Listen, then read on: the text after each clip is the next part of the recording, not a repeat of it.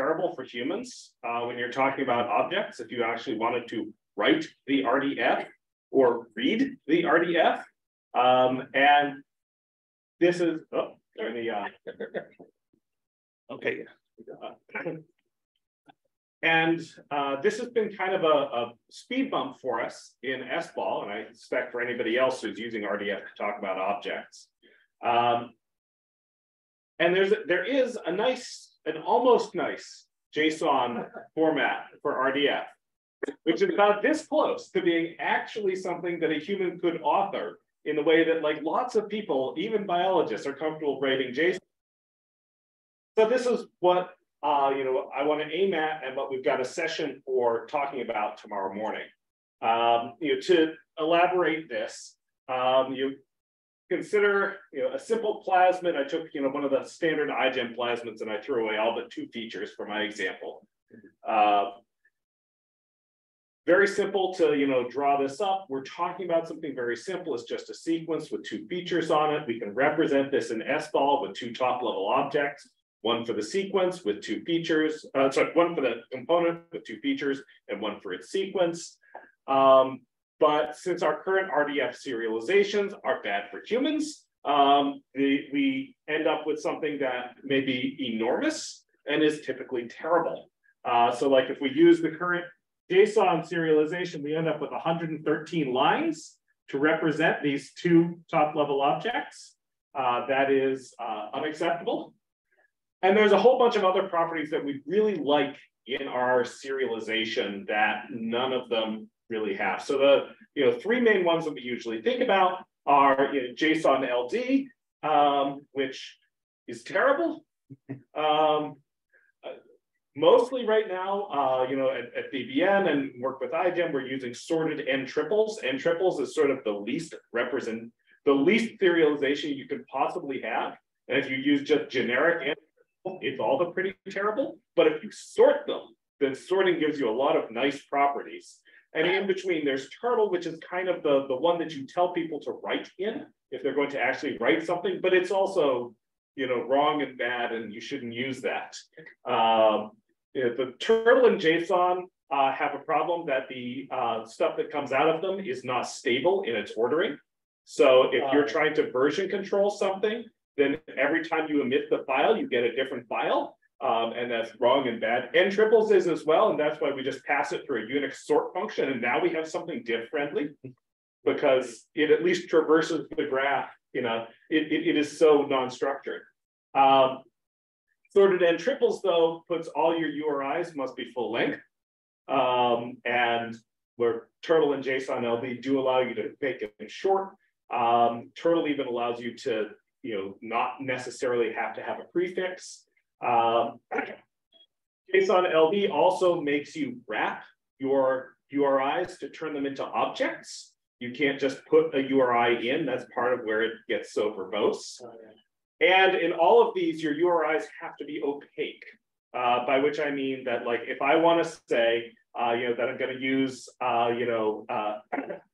sequence ontology linear, I have to say sequence ontology, whatever the heck the number is. I can't just say SO:*linear, which is what we really want to do. And what using libraries like Taito, which got talked about at one of these meetings last year, now in code, we never use the numbers.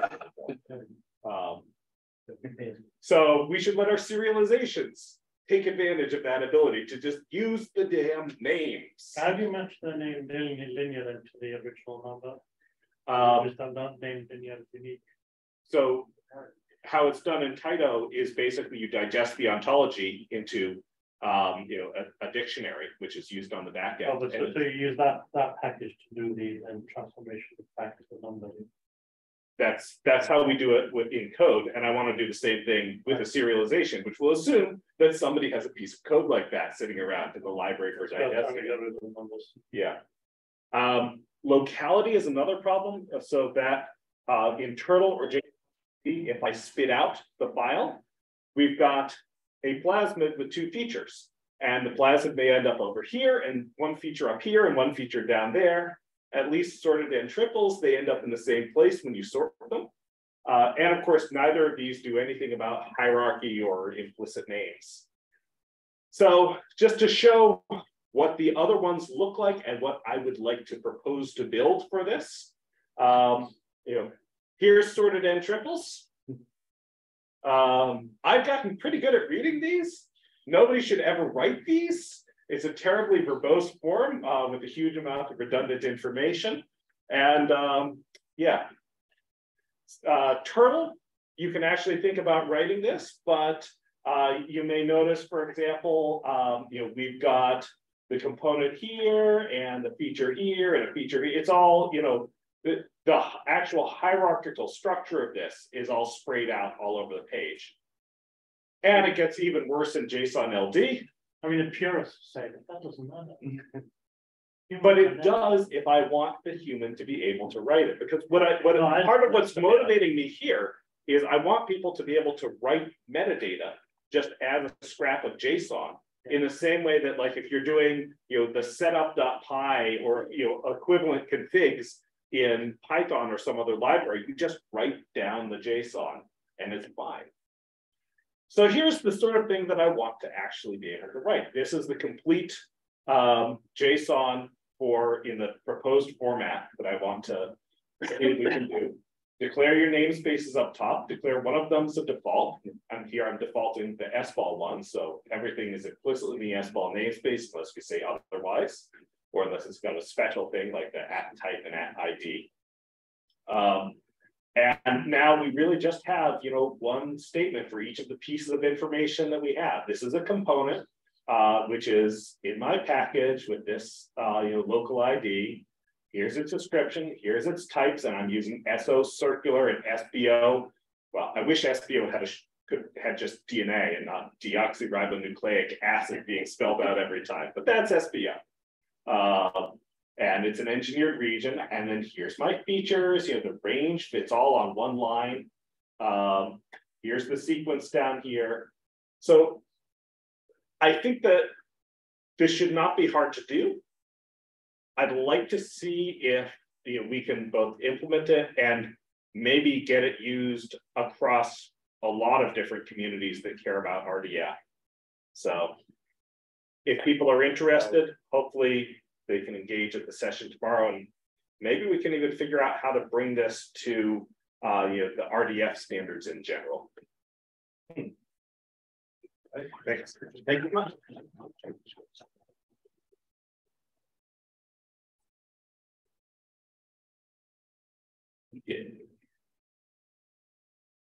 TJ online?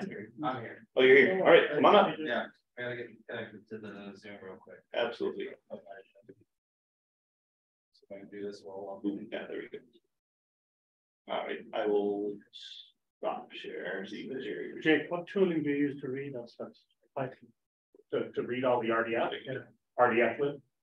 Oh, from Python. Yeah, so we've refused to write any of our own tools whenever possible. Yeah. So I'd really like to not write a utility of our own. I'd really love to be able to bring a new format to RDF lib. Yeah. But of course, that's engaging with much larger community. Yeah. Right. The number is always hard. Sorry, this feeds back for a second. Following links. When you first joined, yeah.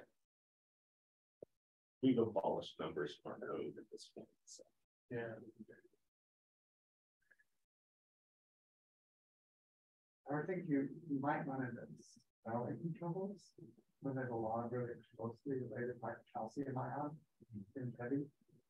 So you gotta have a different name for each entry. So actually, the most interesting problem we've run into in spelling is in the unit ontology that we use. So where the official names are in it's like the Dutch version. So you get leader with an RE rather than ER. Yeah. Maybe what the rest of the world is. Yeah. Right. Yeah, I'm not speaking American because then I'd be using split. All right. I think I'm good. just got this Mac a couple days ago, so I'm still working through stuff. All right, let's see.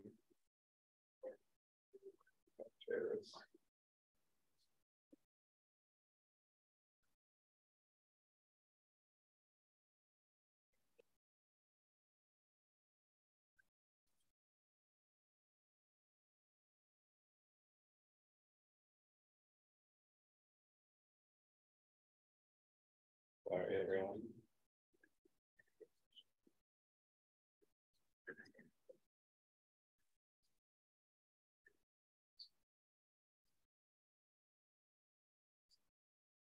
One minute left. So this is my first talk. Yeah. I've got two. All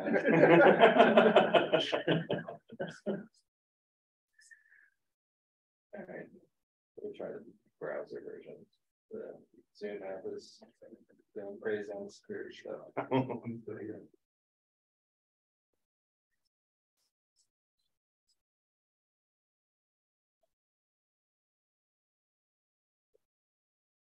If you want, we can come back. Yeah. Okay. Yeah, let's move on. Okay. I'll jump back in. Figure that out and we'll come back to you whenever you're ready. All right, in that case, who's next? We have other DJ and SBbadger. Okay. Michael was not able to be here for this, so I'm going to sort of summarize what I know about it, which isn't a ton. But SBbadger is a way to generate a bunch of random networks. And it's important to note that there is no such thing as just sort of a pure random network. If like your choices of how to connect things and how nodes are connected and how the reactions networks are formed make a big difference in the result. And you may want one kind of random network to do one kind of test and another kind of random network to do a different kind of test.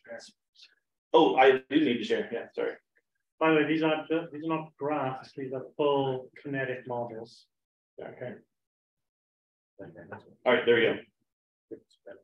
Yeah. Thank you. Specify the degree distribution. Come on. There. Fine. All right. So these are and let me go back up a thing. So in general, it's a Python package you can generate models, distributions, networks, rate laws, all in different ways with different functions. Let's see if I can figure this one out. All right. This is degree of connectivity, I think. So you choose a particular distribution of connectivity, sample from the posterior to create a bunch of edges and you're like in nodes and versus out nodes have different types of things. You can distribute the species of the distributions and end up with and here is your now randomly generated network based on all your input types, all the things you've said.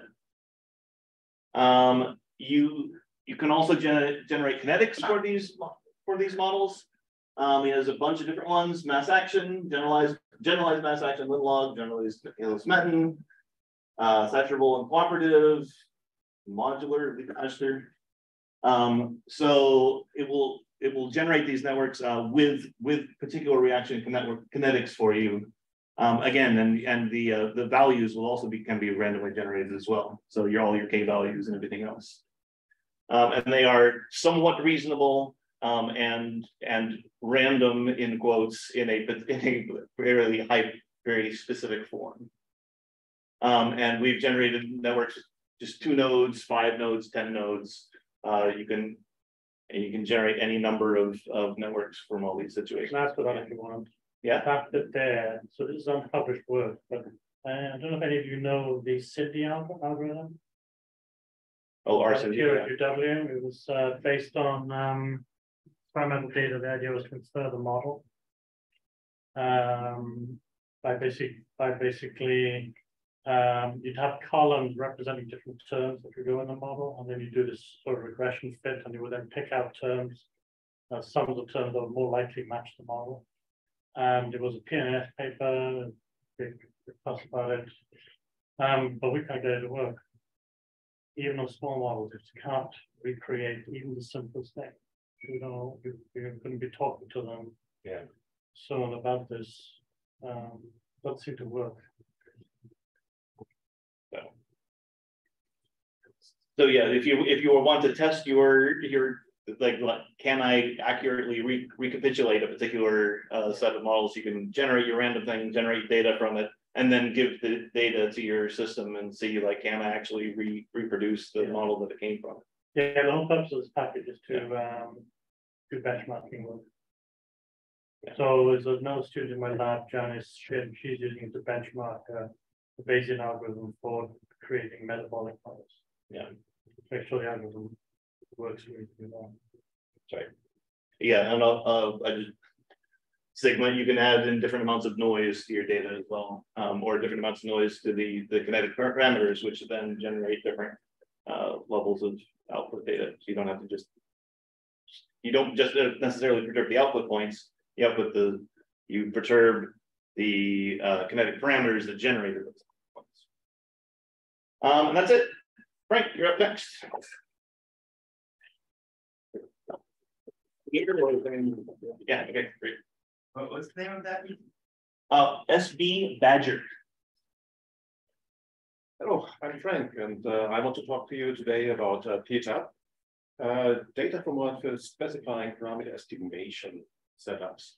And we have been here at the meetings a couple of times before. Just to recap briefly what it is. We have our model defined in SBML, right? And additionally to that, we have a couple of tabular data files that have a specific format that describe our measurements, our parameters, the experimental conditions, all that we need for a parameter estimation setup. And while initially it was a grassroots efforts by the Hasenauer group, and later joined the developed on in income hackathons, we have since adopted the community guidelines from the combined community. We have an officially openly elected editorial board, issue trackers, and user forums available.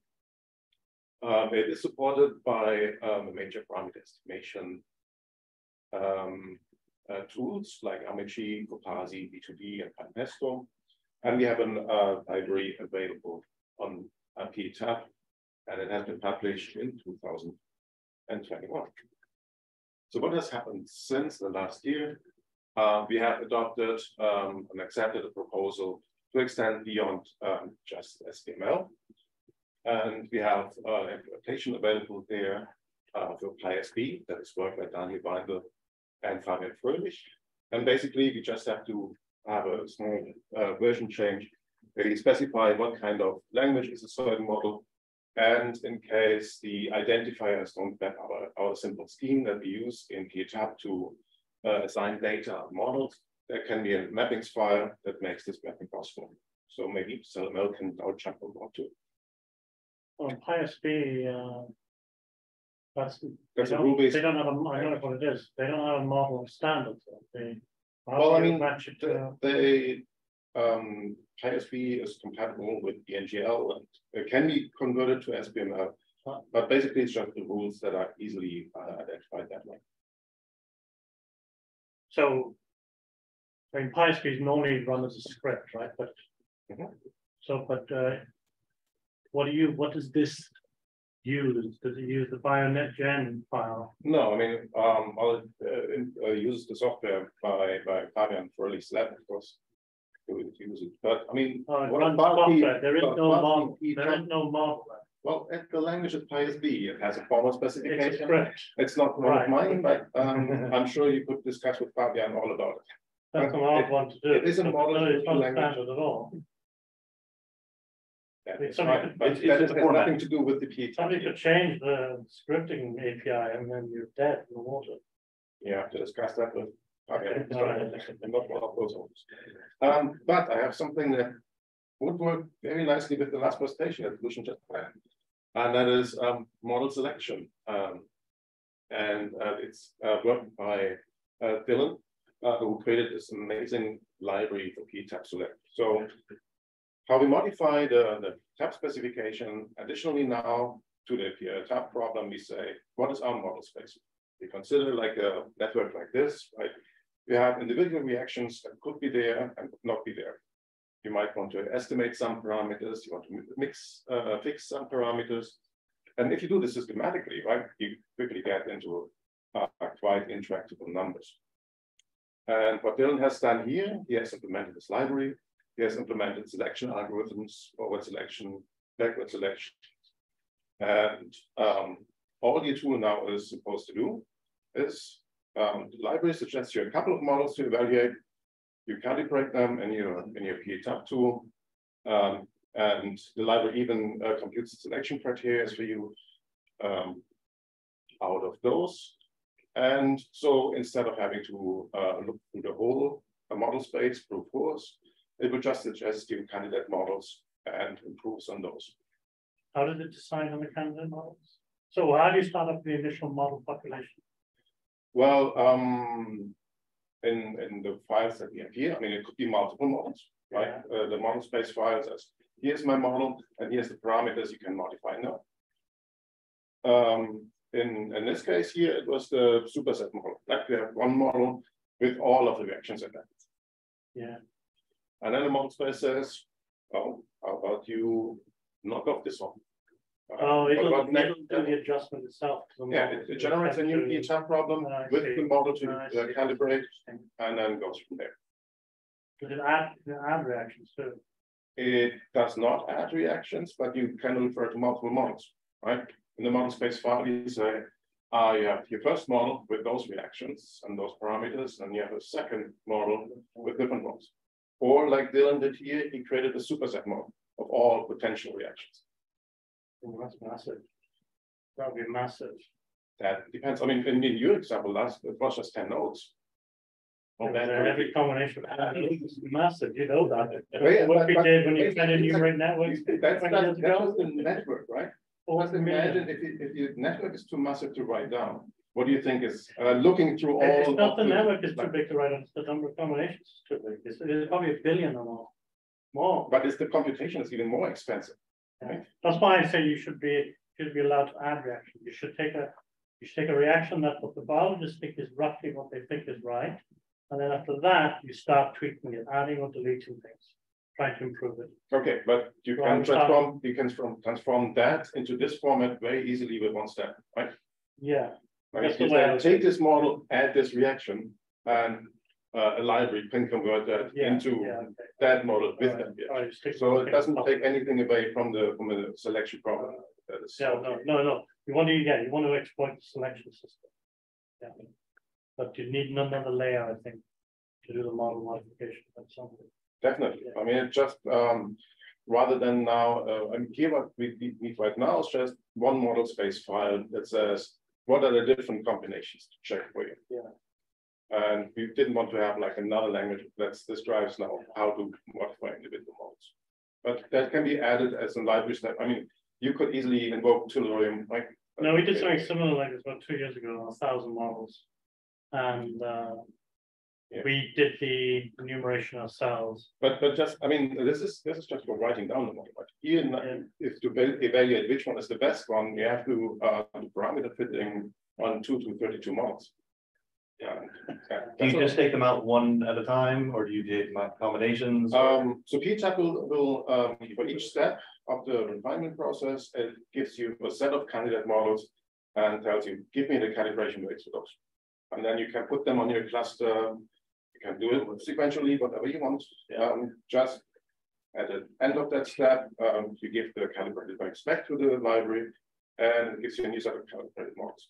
Once you don't get any more, you're done. Okay. Implementation is available in PyPesto, Basico, one of mine. And we started in a hackathon on Friday, and the PEtab Julia library is going to implement that as well. And with that, I just want to point out briefly that I set up a record session on Python tools. And basically what I plan to do there, I'm going to tell you what I did at Basico. I'm interested to see what happened in the Sauro lab and the different tools. And ideally, if any of you would present what you have, that would be great. And from there on, I was hoping that we maybe compare notes. What worked well for us? Like, what's the best way to do logging? What is the best way to use CMake to compile your underlying C++ projects to use in Python APIs, things like that. And maybe is there collaborations that would happen, or is there something else that we should look? And that's happening on Thursday morning. Thanks. Yeah, Thank you. All right, Fengkai. Yeah, all right. This.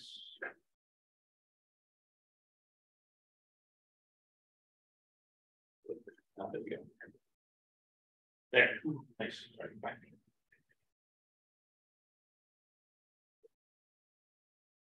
Hi, I'm Fengkai. I'm from Age, and today I'm going to talk about SBML multi-package and also rule-based modeling.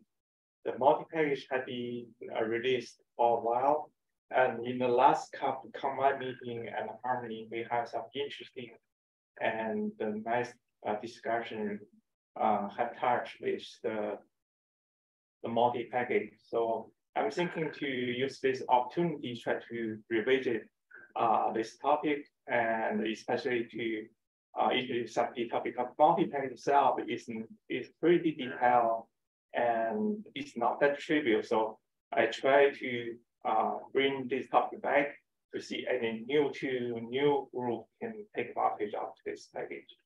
So here I try to use one simple, so myself work in the rule-based modeling tool and called Simune. So I just try to use Simune to explain in general the rule-based modeling. You can see on the left side, we have the three reactions. You have similar shared component and the features. And by using rule-based modeling approach, we can summarize that one single rule is a pattern to pattern relationship. This generally is simple way to explain how rule-based modeling to work. Oh, sorry, just click somewhere. Sorry. Here, sorry. Yeah, now we should be able to. Okay, yeah. So for rule-based modeling tools, Simune, and also well-known the Biomagine also ruled by using the rule-based modeling approach, and the Kappa and the biochemical space from Czech Republic. And last common meeting out, we have presentation about Morpheus. And you can see, so I will not go to very details, but we have the corresponding the format for the rule-based modeling. This is very broadly is summarized how the multi-package to extend current SBML core. And so you can see the black color that means original the multi-package, and the blue color is new data structure introduced by multi, and the green color is some class extended from the core SBML core part. The key part you can see we can have the specified. This is the class introduced, actually reintroduced, because the earlier you working on multi, the SBML already used this one. And the rule-based modeling, you can see the detail by handling the describe the binding relationship. So we introduced binding set specified, and the feature state by using the feature tag, and also the internal binding we introduced by using the in-species band. And by using this way, we can have a constructor to formulate a template. And correspondingly for the species, we by extend current SBML the class species, we can refer from species to those classes or object of class by the reference relationship, and then we can describe the details. Moreover, when we handle some example, it's not only by handle multi-component, multi-feature. Also, some feature can exist in the multi-compartment, especially some. I have a latest slide to explain the details how this multi-compartment, because in recent discussion, the multi-cell, multi-scale, and many groups interested in this part. So I have another slide to explain the relationship there. Here is one example. You can see for bioenergy model, we can by using Ruben can do the simulation, one simple model file, and then export it to the multi data format for our simulation import. Then we can reproduce the simulation result. Another use case by take advantage of standard here, for example, the bioenergy model we can export to multi. Then in our simulation we have network viewer. Then we can by using this to explore the relationship in the model from the bioenergy. This one is try to explain. So there's some recursive relationships. You can see from the left side, we can see describe the compartment as a type, this equation from current SBML, and then we can how in the real case, because we have the detailed the situation, for example, some two molecules, they may have the cis-binding or they have trans-binding, how they take advantage of those compartment type relationship. So as I mentioned, the multi itself is very detailed. So I have a poster. So and also we have a break session tomorrow. So yeah, usually we can discuss more about how can take advantage of multi-package. Okay. Thanks so much.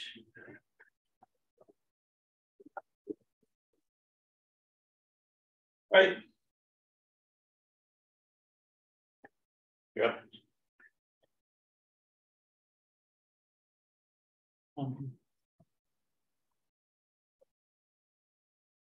Okay, so I was just going to tell you all this very exciting SPARC Codeathon that Ms. Herbert can vouch for as a judge last year. Is very good. Lots of cash. Sorry. Yeah, just click somewhere and then you can.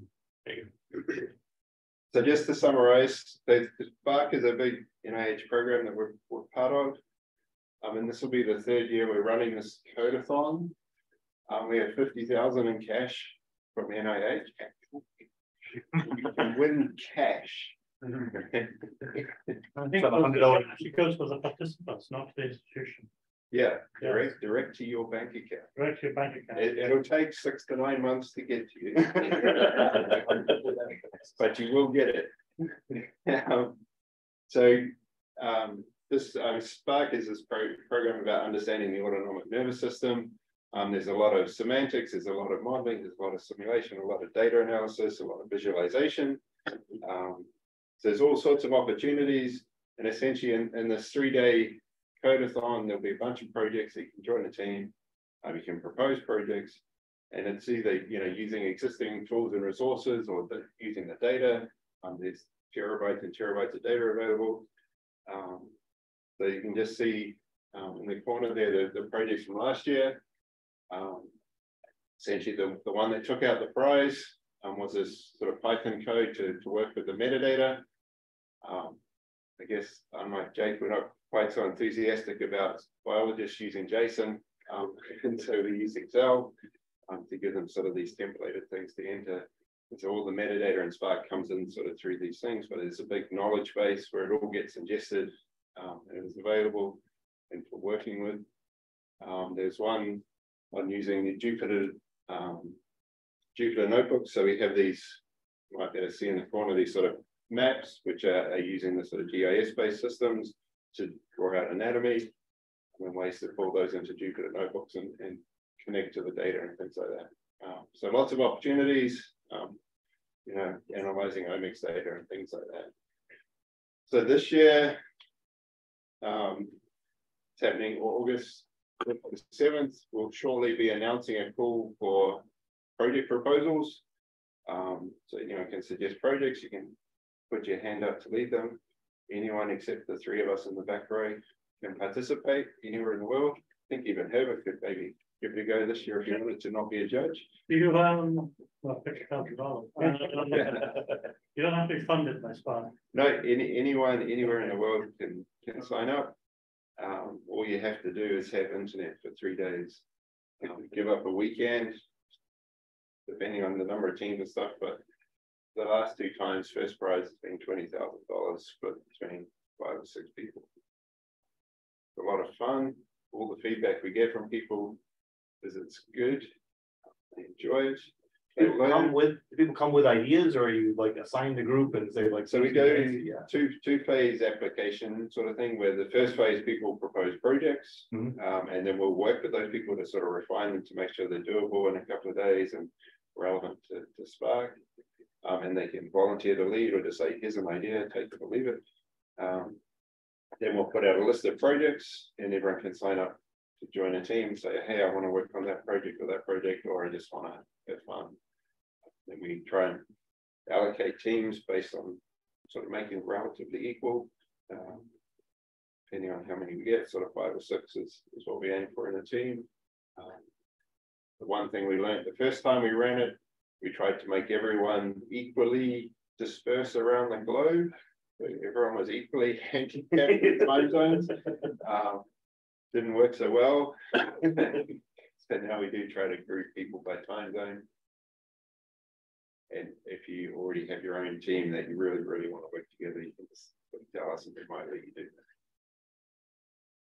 that. But yeah, anyone's welcome to participate. There's a mailing list you can sign up for if you want to get notified if you're not already on the SPARC mailing list. But yeah, otherwise we'll be putting out that call for projects shortly.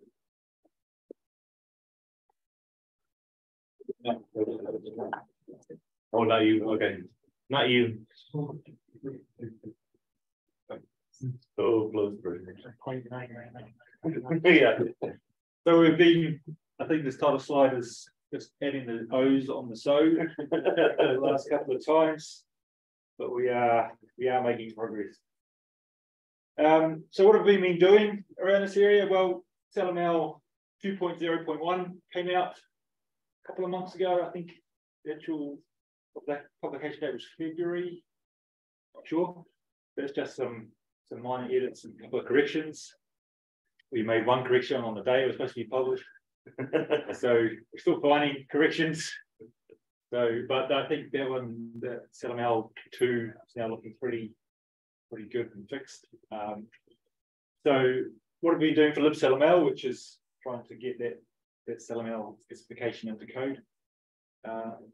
We're now supporting permissive parser of SBML documents. So you can load in your old 1.0, 1.1 models into our SBML 2 data structures, and that works pretty well.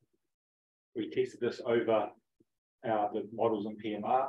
There's some 1,500 models there. I think it was about 800 or 900 passed just fine, validated fine, and then the remaining 700 or so either had some validation errors. I think only a couple had parsing errors, so it's pretty decent. If your SBML 1.1 model is anything close to a reasonable standard, it should pass this fine. Does that mean that there were many that were not actually compliant with SBML 1.0? Yeah, there was one. Okay, so that's the problem. Sometimes the model people itself stuff.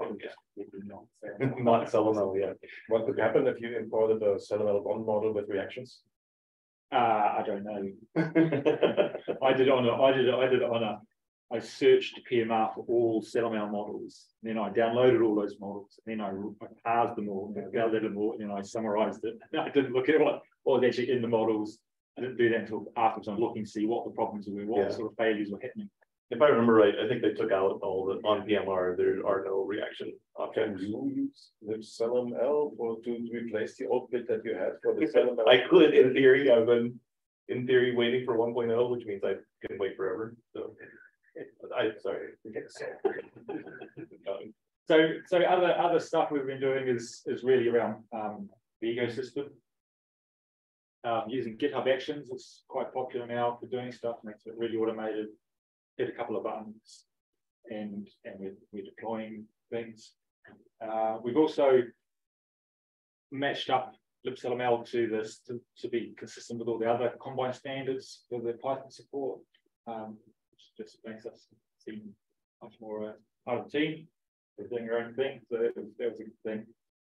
We've been doing a bit of work on our website, libcellML.org, and I don't know, the libcellML is quite testing focused. We're actually test-driven development paradigm that we use, and we've also now been adding testing to our actual website, so we can see when things broke. We've been breaking things and not noticing until we actually put it on production and gone, oh, that's not working anymore. So now we've added some testing, Selenium testing, so that's something nice for us. One other thing about the libcellML is that we've always insisted on having 100% line coverage in our testing. Every bit of code, line of code in our library is tested. And recently, we've been doing this also for branches. LLVM analyzer now lets you analyze how many branches you've got covered and uncovered. So now we've got 100% branch coverage.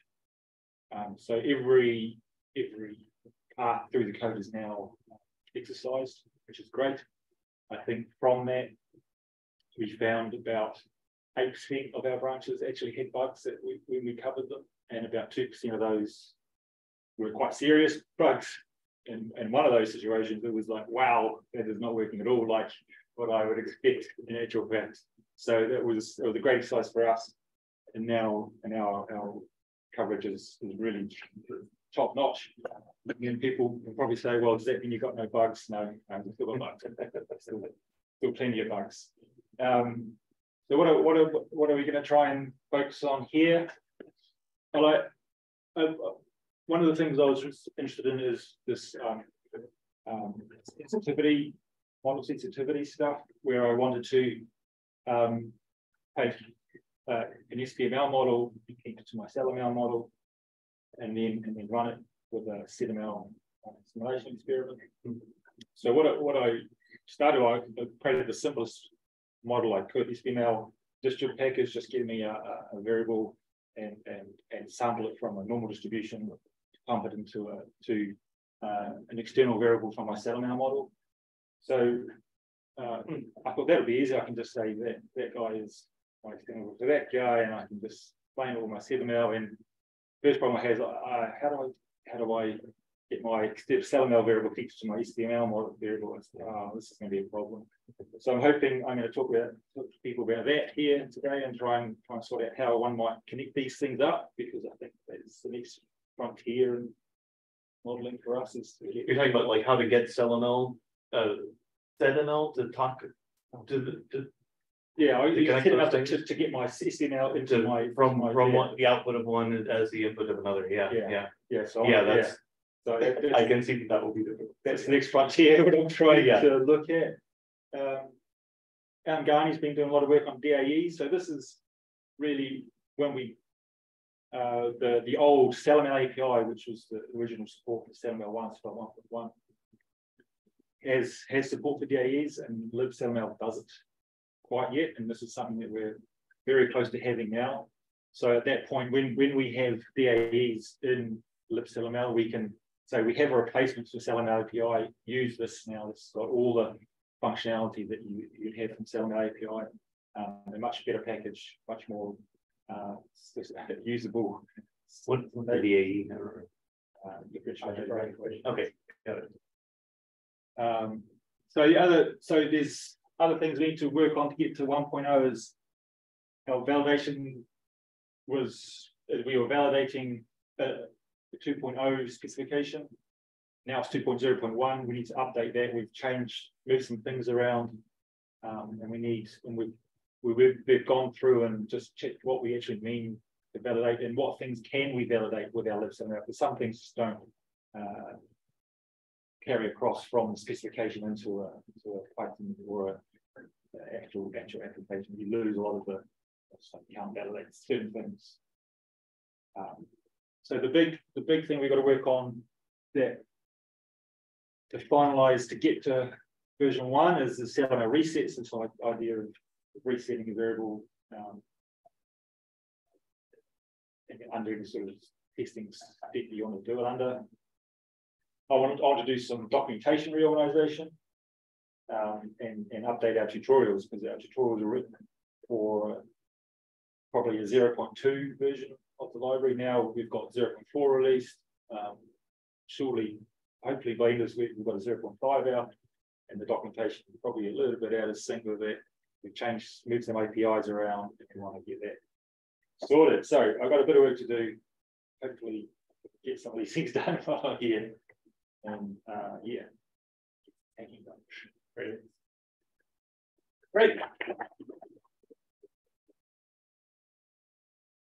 Yeah. All right.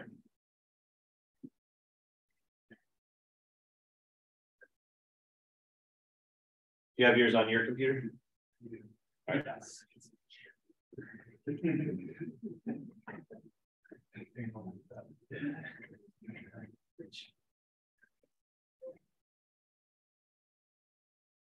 You're on. Oh, no.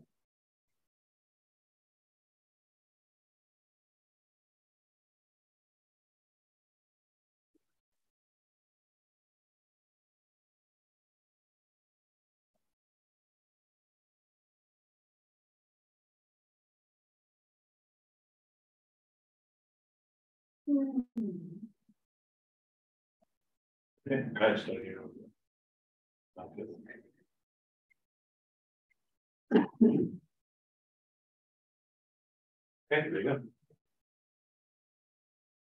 Good. So indeed, a quick update on the OpenCore and OpenCore. So basically, when it comes to standards, we have the model equations like this, and then the plots. And obviously, in our case, we use SBML, which you have just described very quickly through libsym, and then we use SBML. And then we end up with OpenCore. And OpenCore being a plugin-based environment, we can also have Python support, and that will be a bit of the focus of the talk in a minute. And we can also interact with other tools. We have two tools in Open, but I won't go too much into detail. So OpenCore, some of you may know that it is a modeling environment, which is used for organizing, editing, simulating, and analyzing SBML files before some Windows, Linux, Mac. It's a plugin based, as I just mentioned. It works both on the command line and through a graphical user interface. Does full SBML support, partial SBML support, open source. We have a very simple website, GitHub, everything is on GitHub. Very few prerequisites, Git, CMake, C++, 2chain, and Qt, that's all you need. There are lots of dependencies, but we have pre-built binaries, so you don't have to worry about that. OpenCore, it looks like this.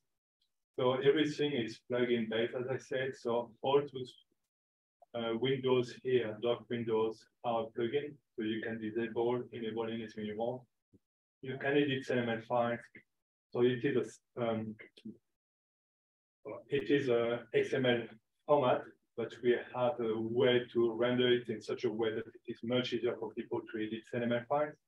We have that equation renderer, which makes it much easier for people to see, oh yeah, that's exactly what I meant mathematically speaking. Then you can simulate. Here we use SBML as well for this. That's why here the rendering is very coarse, because I wanted to highlight the fact that we can have different symbols as well.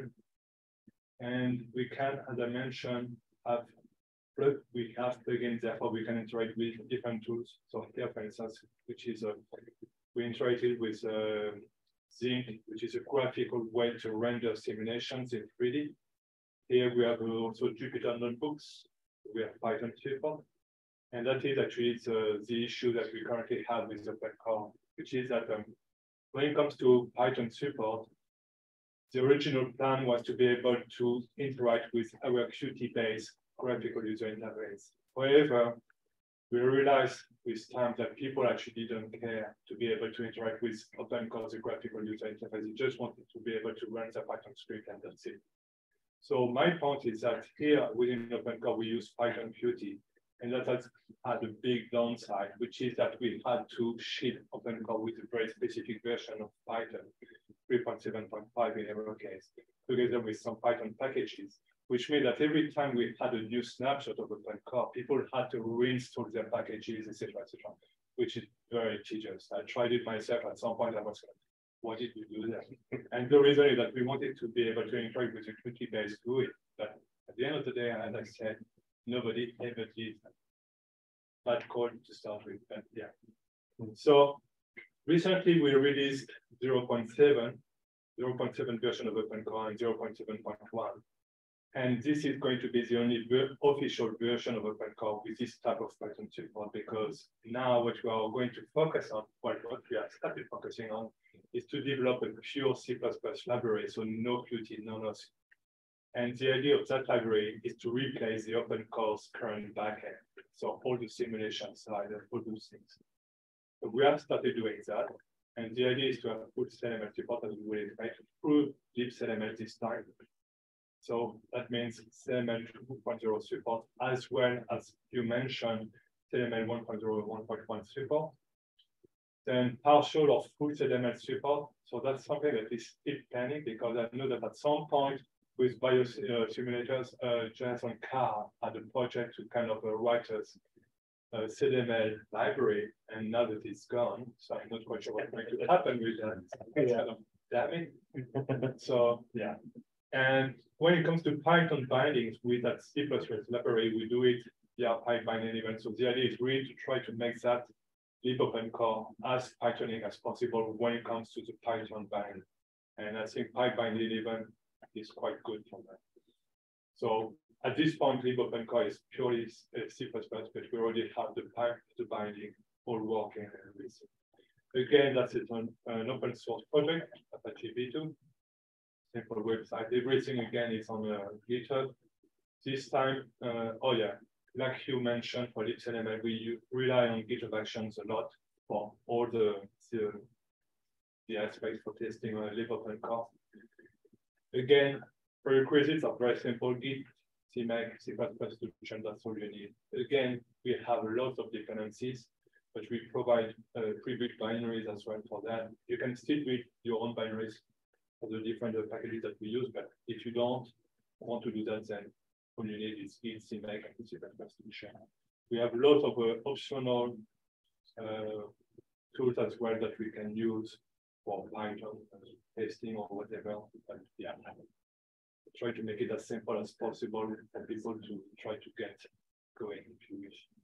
And that's pretty much where we are. And so basically, at this point, we are waiting for libSBML. Well, actually, libSBML, as far as I'm concerned, is good enough for me to use to get started.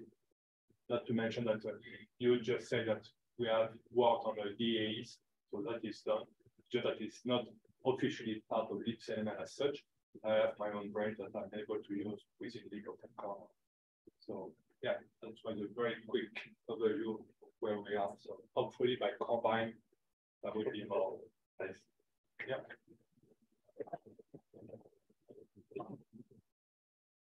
Thank you. Sure. Okay. All right, back to David. Are you on this? You are. Let's say through in very last minute, and I think that's the only slide. Okay. Maybe there's one more. So some of you may remember a while ago we started a journal. It was fun. Called Physio, and really trying to sort of publish these reproducible models with demonstrated reproducibility. And when we did that, someone made a random website that was awesome. Horrible. But recently we've partnered with a company called CurveNote, which you may know. It's a sort of fairly young company that have this sort of publishing platform where they're trying to sort of really get the way people publish science, really, and getting away from a PDF as the sort of main thing that you're publishing. And so working with them, we now have a new website. It's much cooler, got a lot of new features, same content. But it actually looks like a real website. And it does like, gets us away from the sort of slightly unprofessional looking website we had before. Behind the scenes, it does a lot of work in terms of extracting all the sort of journal metadata that you need for indexing and things like PubMed Central, and formatting that according to the sort of current best practices and standards in the publishing world, which CurveNote has been doing for us, which is really great. And so the sorts of things, you know, you get for free now is, you know, it's probably better to just look at the website, but, you know, you can see citations in place. They're all about seeing the content without having to scroll around. You can see the references where they are.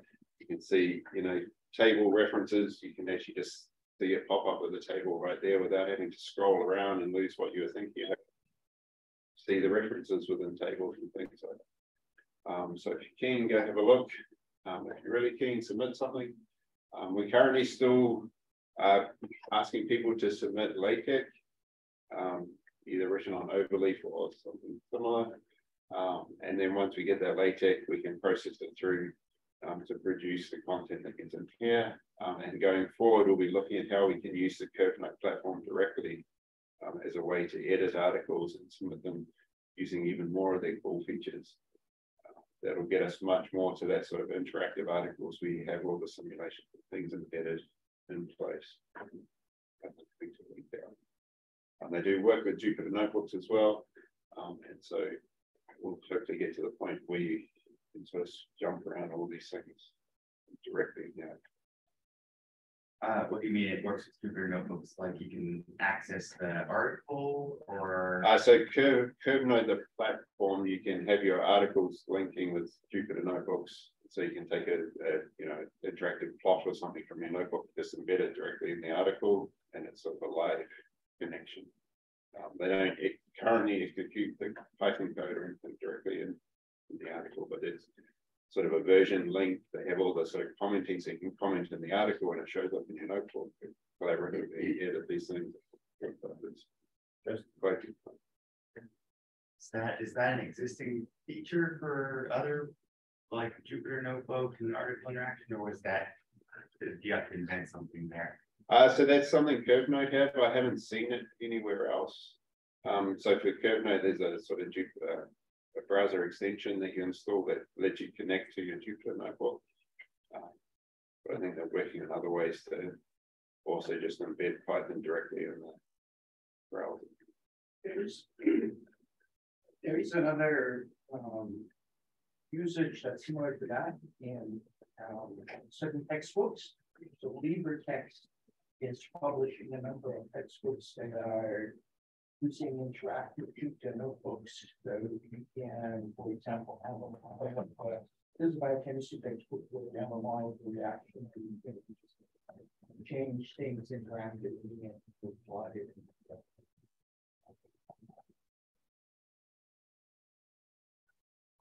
I think that's it. All right. All right. Also, there's online. Yep. Can you hear me? All right. I will stop sharing here, so you should be able to share for a minute. Yep. Can everyone hear me? Yep. Great. Share. Oh, sorry, not this one.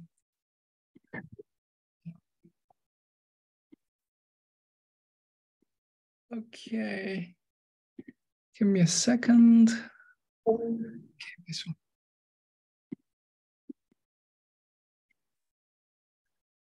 Yep. Can you see this slide now? Yeah.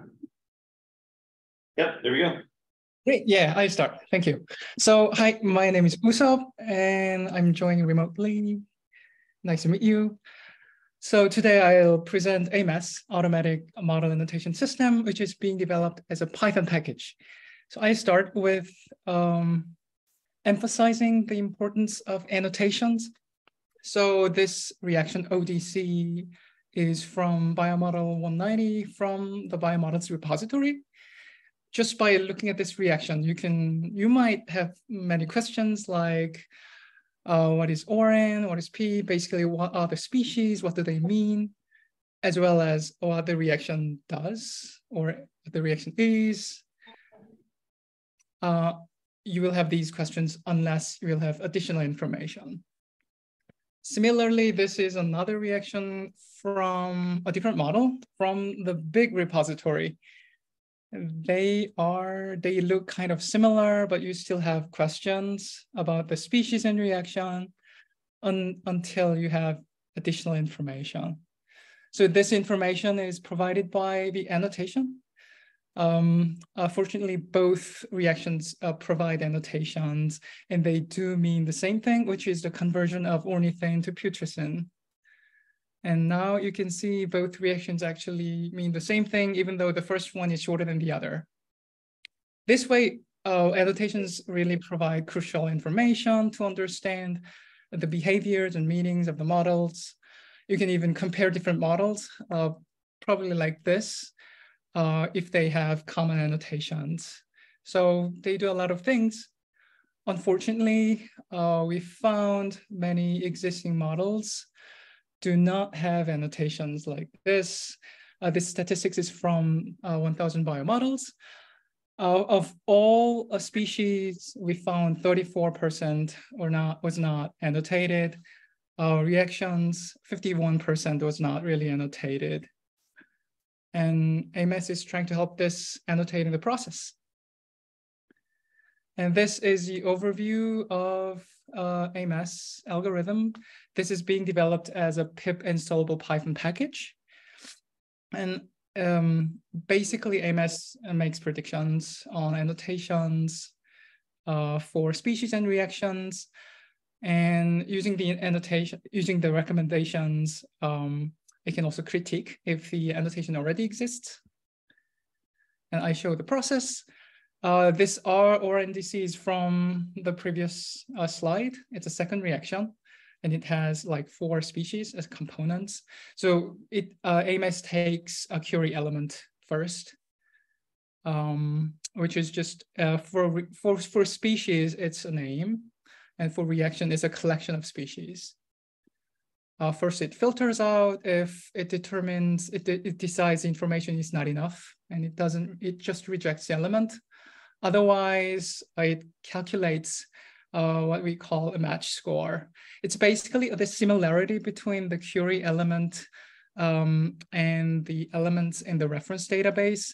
We are currently using KEBI for species and RIA for reactions. And it basically computes the similarity and ranks them. And this is a ranked list, you see.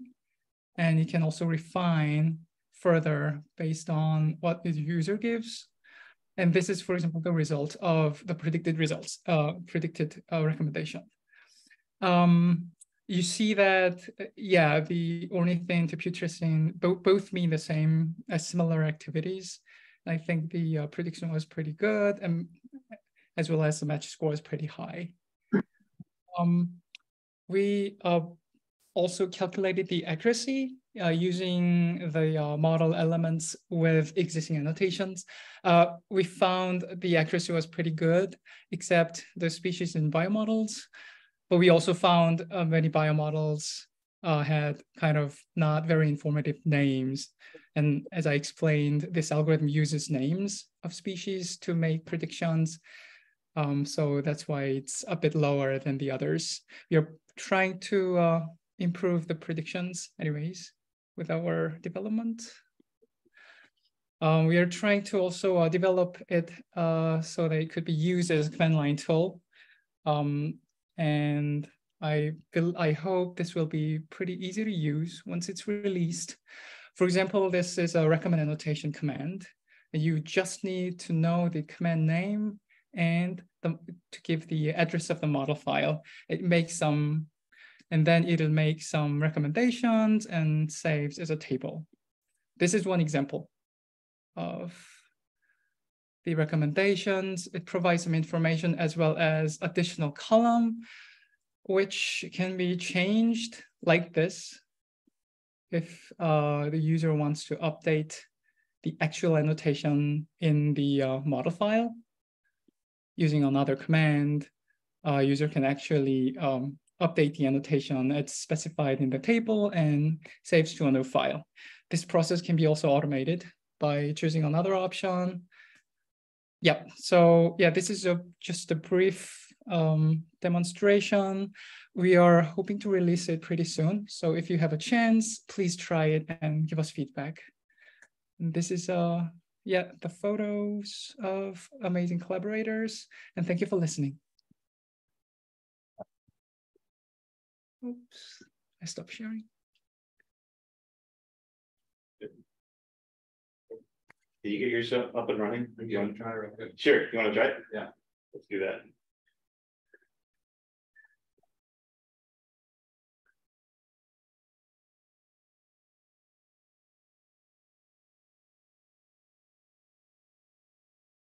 I'm trying to get my computer to let Zoom share. Sure.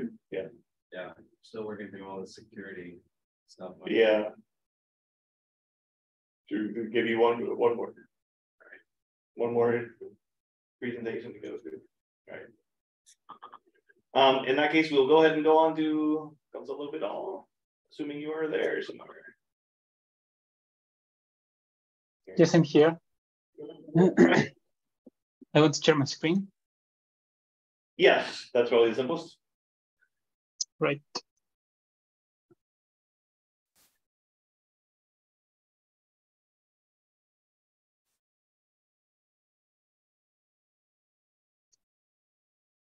All right, you can see it.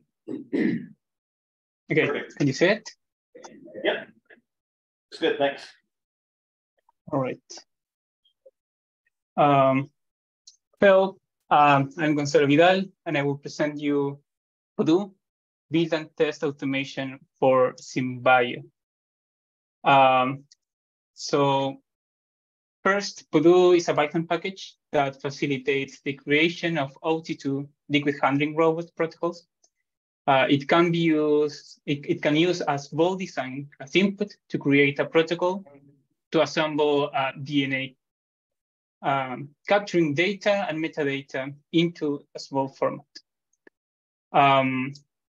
The protocol consists on a human readable instruction in Excel to set the OT2 deck and a Python script to run the protocol. So Pudu aids SBbadger researchers by connecting the design and build stage, accepting small as input, as well as lists or dictionaries of parts. It automates domestication of G-blocks, combinatorial assembly of parts or devices using loop, and then the protocol produces a plasmid, and that can be transformed into a host or chassis using Pudu as well. Finally, Pudu automates the setup of a test by adding samples and supplements into a native fixed wall plate. It even helps you to produce an IGEM RGB fluorescence calibration plate. And then the researchers just need to take the plate and place it into the plate reader, obtain data, and feed the data back into the design. Pudu integrates very well with our previous tools developed around SBOL. So one design tool that we presented before is Leica that outputs SBOL. This SBOL file can be then transformed using SBOL utilities to be accepted by Pudu. Pudu will carry on the build stage and help you to set your test and will produce some metadata that can then be an aid and produce like and help you to set the instructions or to upload your data with the proper metadata to Flapjack, making this process more easy. And therefore, if you have your data in Flapjack, Flapjack is connected to Loica, and you can go around again. That's it. I thank Carlos Vidal, Lucas Vigel, Matt Borich, David Markham, Chris Myers, and Timothy Raj for collaborating with me in this project, as well as IGEM Engineering Committee, IGEM, SVOL, the whole Genetic Logic Lab, and ICOS. Thank you.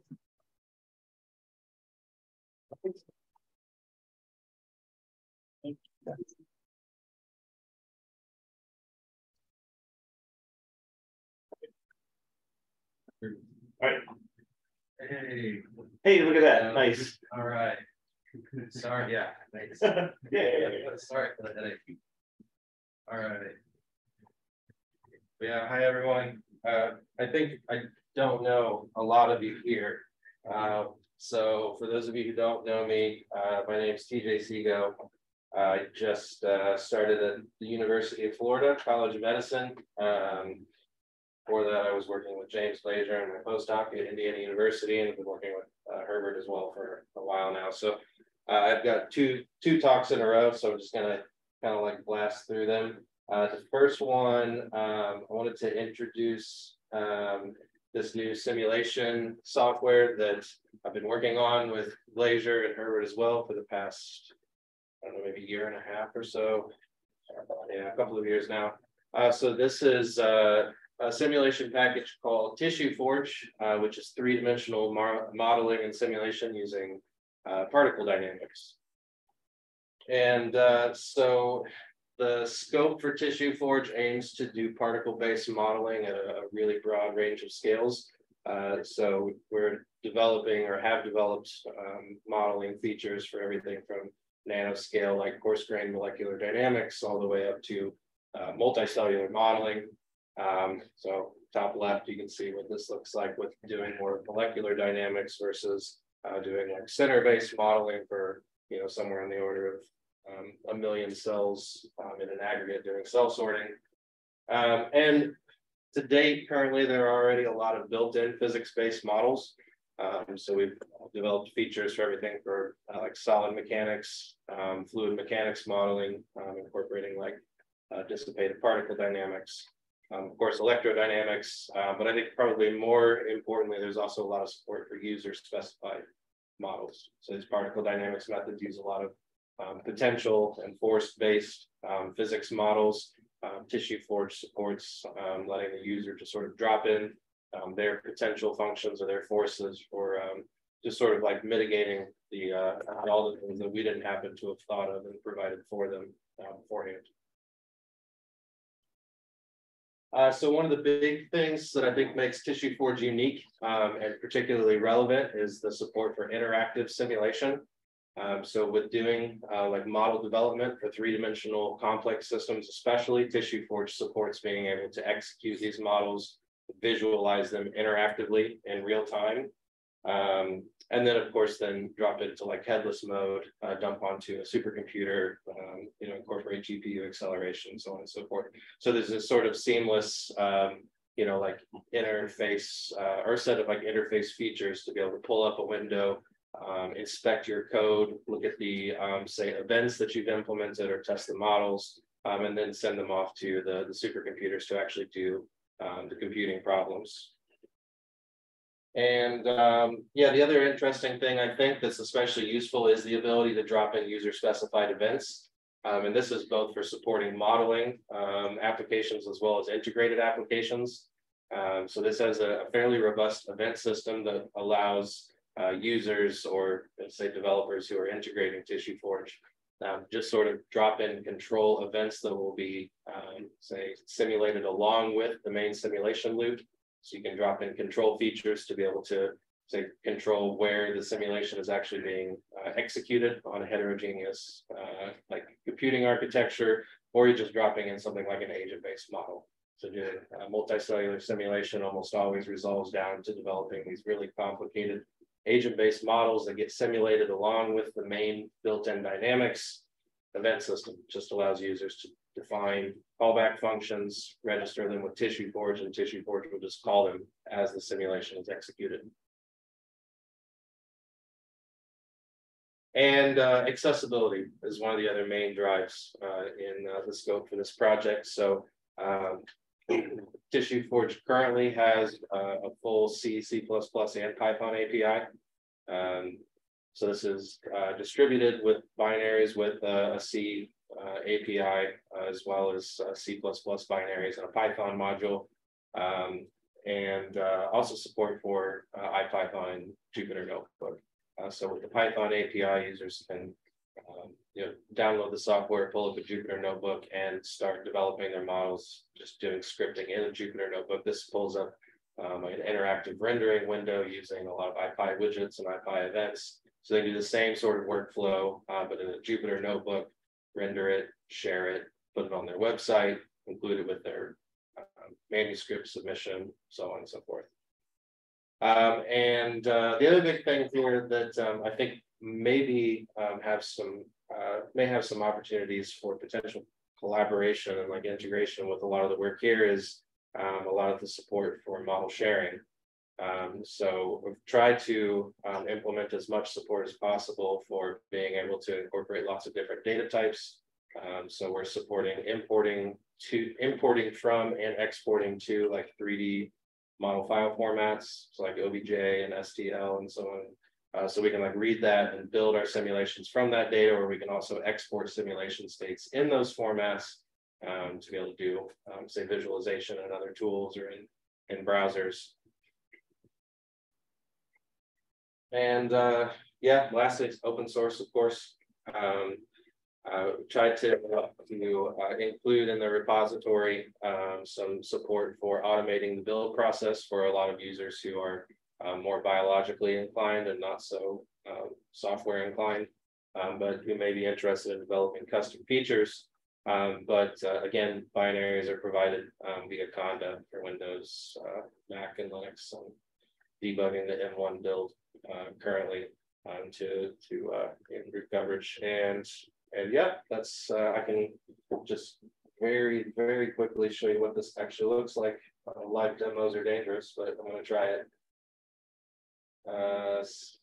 So I can get my Zoom controls out of the way. Yeah, there you go. So this is a small scale version of that cell sorting simulation. So this is when we're running interactively in windowed mode. Yeah, you can interact with this. Sorry for anyone who's prone to motion sickness. But yeah, I mean, it's all there. You can inspect this and test out what you're developing, generate videos, high resolution renders and movies, or once you're satisfied with your your hypothesis for the modeling, then send it off to a big computer and let it run for a while. So yeah, that's what I've got for TissueForge. Thank you. Thank you. Yes. Okay. Yeah. All right. So I'll just dive into round two, and this is let's see. There it is. All right. So this is really a lot of why I was really excited about being here for this event. And this is on doing the network modeling, but in the multicellular simulation. So I wanted to share what those of us who do multicellular modeling, some of the current capability in the platforms that we develop and distribute, or more for me with some of the actual modeling applications. So we've been doing a lot of network modeling in our multicellular simulations. So what we do is we'll take a cell state model, whether it's an ODE model or a Boolean network or whatever, and we want to use that to describe what's going on in individual cells, as we also simulate a dynamic heterogeneous tissue. And the motivating problem that I like to think of for this is everything to do with notch signaling. So with the spatial modelers, one of the classic examples that we like to use to justify why to do spatial modeling is for delta notch signaling. So it's well known in lots of different problems where you can get these really distinct patterns of delta and notch expressing cells generating this really nice spatial pattern.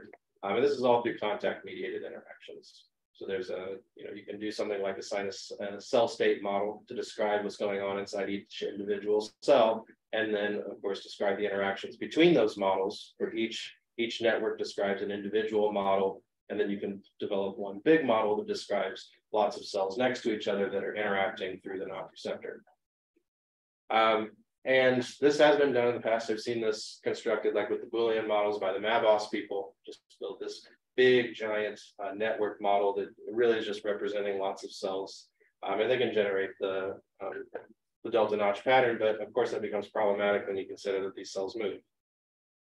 So when cells rearrange, cells are interacting with different cells, then of course you have to do something like reconstruct the network to account for the different connectivity between the individual cells. And that becomes, well, it's a challenge. And so in the multicellular simulation,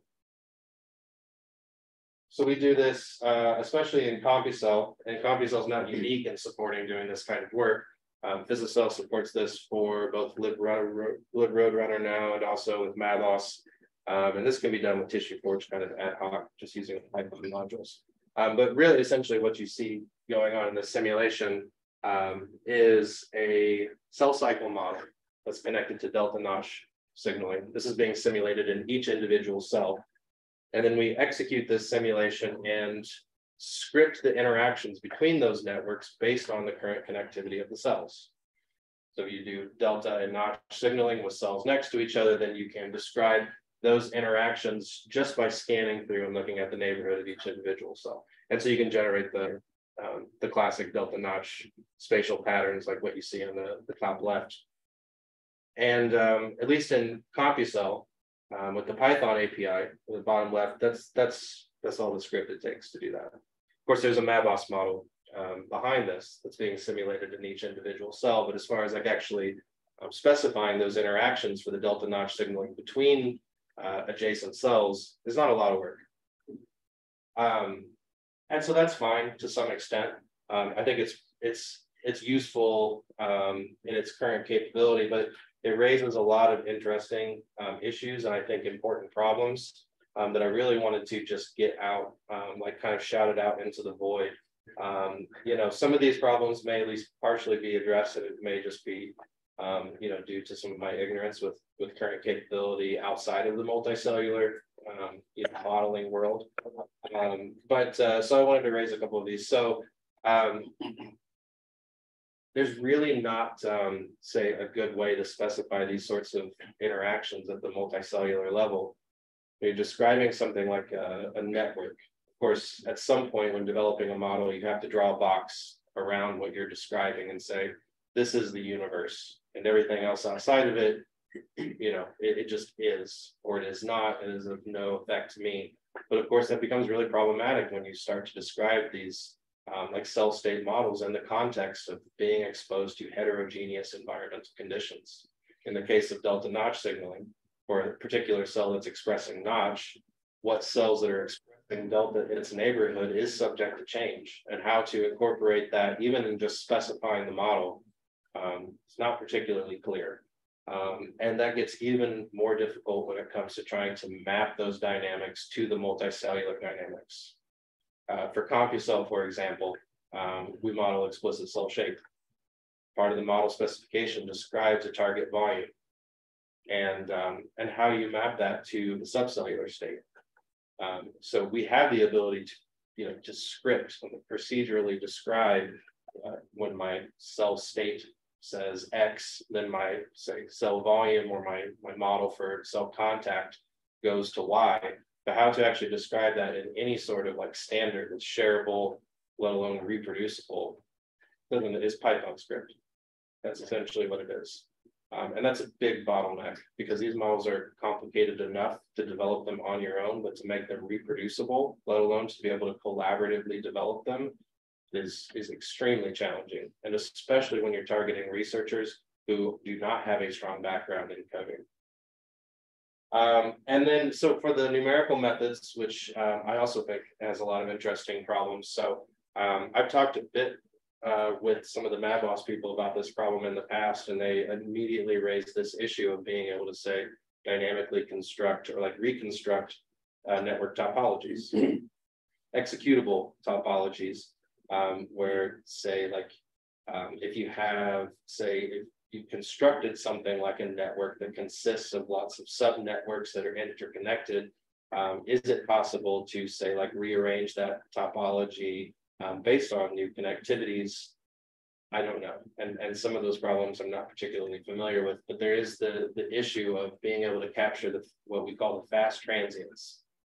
That when we simulate these models at the multicellular level, we are, say, integrating over a time step of anywhere from a couple of seconds upwards to 30 minutes. And a lot at the subcellular level can happen over that time. And as far as the multicellular models is concerned, that's frozen. And whatever happens at the next slow time step, that is just the state. And what all could have occurred during that time, we really have no way to try to say, extract that information from like the Roadrunner or comparable, let alone to actually specify being able to detect and handle like events associated with those fast transients.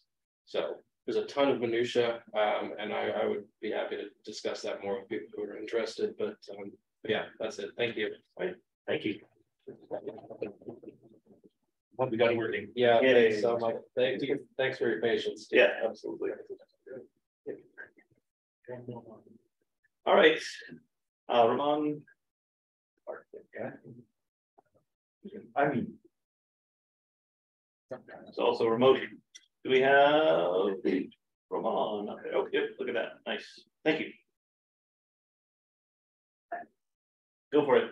We haven't heard you yet. You can see your screen. Hi, I hope I'm audible, visible. So let me get. No, we hear you and we see your screen. Thank you. Yeah. So let me go quickly. So I'm just going to give you all a quick update on Frog and the curation of constraint-based models. So are genome scale metabolic models reproducible? Well, yes and no. So not all results are readily reproducible. You need intimate knowledge of what are the bounds, what are the constraints, what are the objectives. Some of these are well specified, but even when you look at the supplementary files supplied with the papers, you may not still be able to reproduce them perfectly. So these are challenges that one needs to typically grapple with. And numerical solutions are again influenced by the choice of the algorithms and solvers and so on. So how does one test for reproducibility, particularly in the framework for biomodels, which has lots of reproducible models of based on ODEs and so on that are curated and things like that. So to counter this, we came up with frog analysis that is specifically tailored to handle genome scale metabolic models and the fact that there are multiple solutions and things like that. So we encourage users to come up with what is known as a frog report, which I'm going to explain in a moment, and a mini frog, which tries to capture existing papers and so on in a framework that helps us do the curation. And so what is frog? So basically you have lots of metabolic reactions happening within a cell, and these are converted to a stoichiometric matrix and simulated. So, and those of you who are familiar with this field would know that common analysis involves simulating what is known as the biomass objective function to predict what is the growth rate of the cell. And one can also perform a flux variability analysis to see what are the maximum and minimum fluxes that are possible through a given reaction. And other typical studies include performing single gene deletions and single reaction deletions and so on.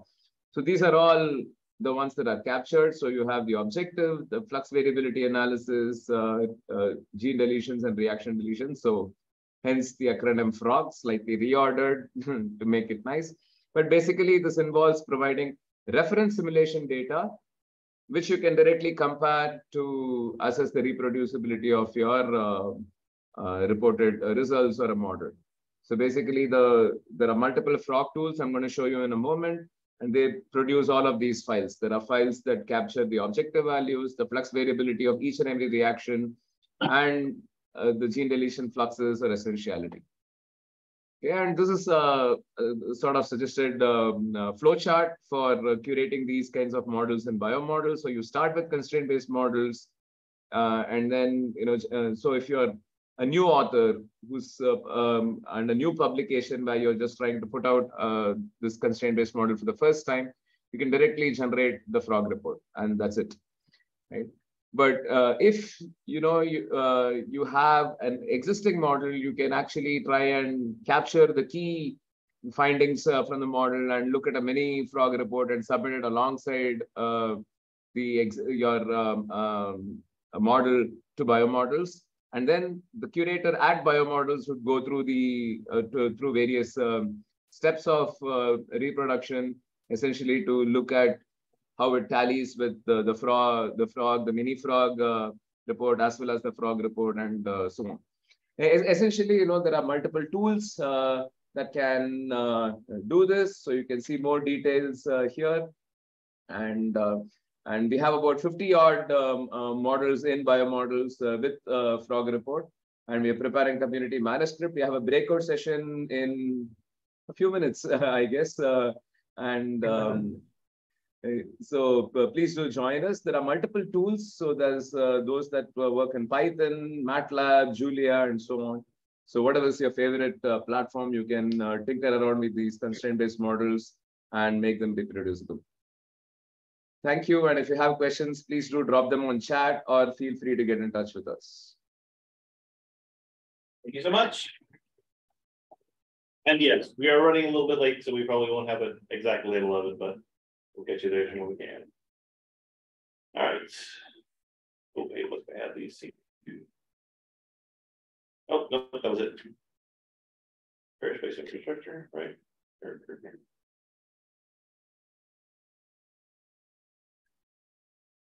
All right, here. I don't have a name to go along with this, but I have this. Hi, here's Lutz. I'm remote. All right, excellent. Here is your, if you want to just, this is your one screen? Yes, that's just one slide for the FairSpace project. So, all right, sweet, go ahead. Just to introduce FairSpace as a new and intensified collaboration among the virtual tissue simulation projects, CompuCell 3D, Morpheus, and TissueForge, and others joining. So we have basically had interactions already before, last in Combine in Berlin. And in the run-up to Harmony, basically our students conversely try to reproduce the simulations that the respective other simulators already published. And we brought bad and good news to Harmony. So basically, initially the students all failed, and we run into problems as understanding the respective lattice topologies and solver stencils that were sweeping over the virtual tissues. And after exchanging between now the simulator groups, we could clarify actually how this is basically implemented under the hood of each simulator, and now understand much better how to translate models from one simulator to the other. So we bring then also the good news of how we managed to reproduce actually simulations across the tools. And you want to share this in 3 breakout sessions. The first one tomorrow in the morning, 9 a.m., where we basically explore reproduction of these simulation efforts. Then we want to not leave Harmony without sharing 2 of the models of virtual tissues in the biomodels database. So for that, on Wednesday, we will annotate those tissue scale 3D spatial models with the proper cell biology, ontology links, and so on, to really enrich the model descriptions, and then have one of the CompuCell 3D models and one of the Morpheus models up in biomodels database. And you see one example here at the bottom right. That's an example from polycystic kidney disease run in CompuCell 3D. you see how the tubular structures themselves dynamically over time. So that's a snapshot from a movie, from a simulation, how they start proliferating at the outer surface and then forming these extra cis. Now, simulations like those, we now want to reproduce in the respective other three-dimensional tissue simulation platform. And then having learned lessons from these two breakout sessions, Tuesday and Wednesday, we then gather finally on Thursday to plan for standardization. So we basically want to agree on the terms, how we denote certain properties that we now understand are hidden in our simulator infrastructure, and to expose them explicitly and define, okay, my simulator X is using, and then with a specified name, this and this lattice architecture, this and this neighborhood configuration, and so on. So that will then be a part of the ML package extension that we are planning. But we now have to extend, unfortunately, the list of items that we have to standardize. So that was estimated shorter before, but now has grown longer. So that will be our topic for the third breakout session. And some of the details on what we do are found on these 3 links that you can explore yourself from the Google Docs. Thank you. Hope to see many of you in our breakout sessions. It's always in track C in the morning. Great, thank you. That's and then British project, long time in the making. So yes. Joe, you're up. You have your own slides? Yeah, I have my own slides. All right.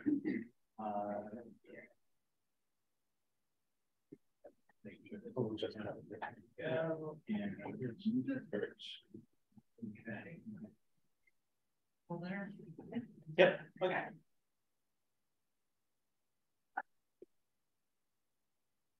So as I say now for something very different. How many people here are teaching? Okay, how many people here are interested in teaching control theory to their students? All right, so now we've got it really small. Okay, we'll adjust to the targeted lightning global. Yeah, targeted very well. Okay, so for just as an overview, I've been doing this for a couple of times. I've taught in control theory to people in the bioengineering department and broader.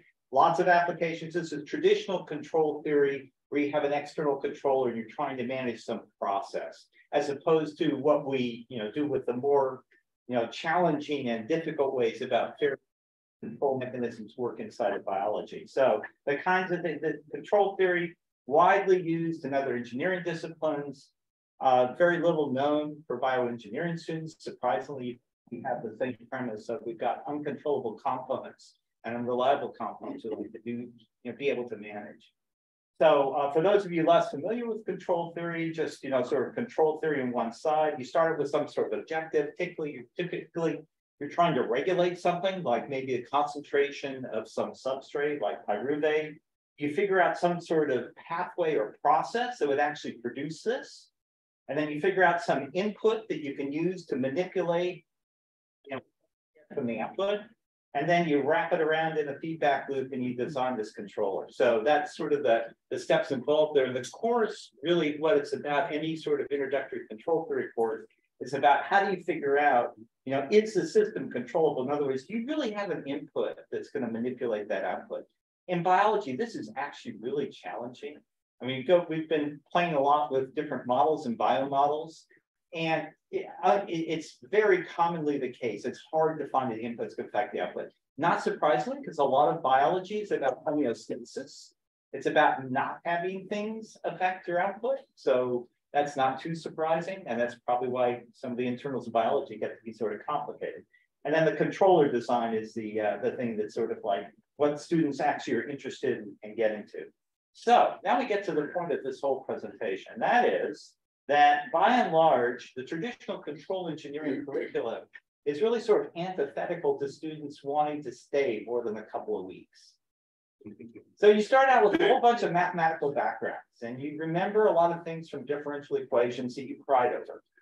And then you get on to, okay, now we're going to go on from that. We're going to talk about Laplace transforms. Well, I didn't really understand differential equations. I'm getting to Laplace transforms. You talk about things like poles and You know, the different kinds of responses you look at, impulse, step, frequency response, and on system identification. And basically, towards the end of the course, we happen on talking about control objectives and actually how you design a controller.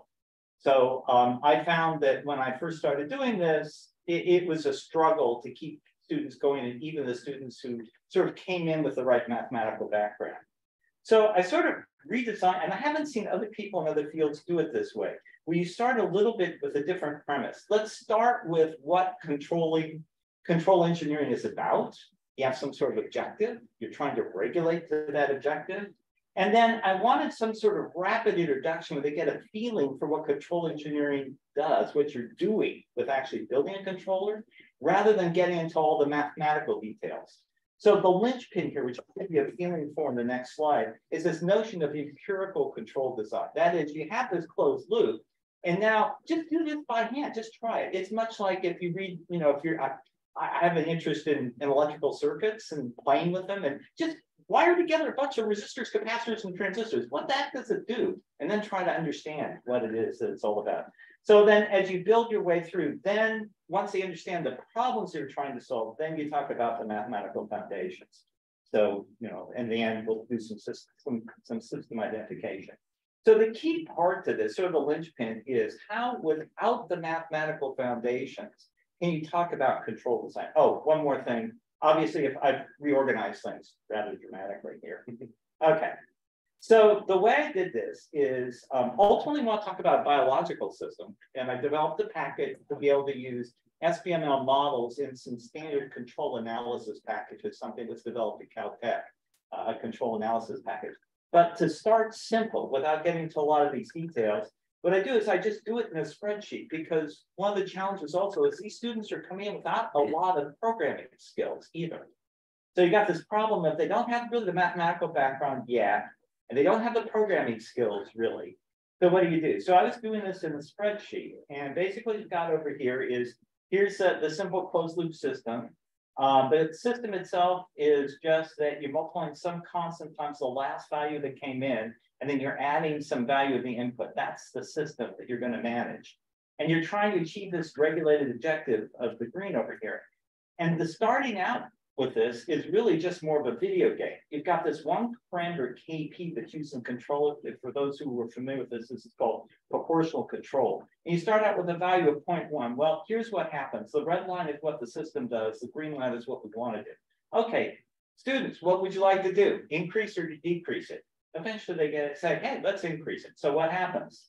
Okay, so we're now we're getting closer up here, but we're getting these oscillations. Okay, what do we do? And so on. You get the idea. Okay, and then you see how it blows up.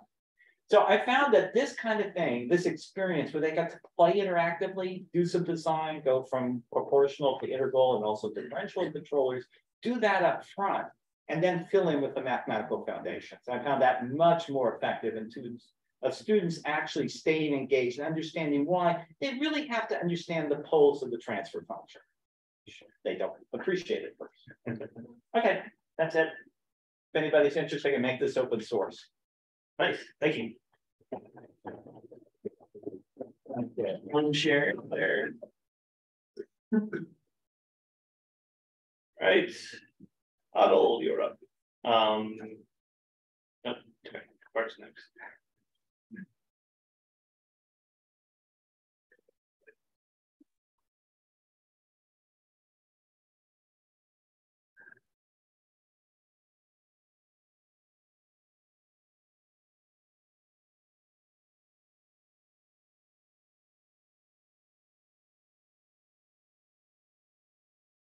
There you go.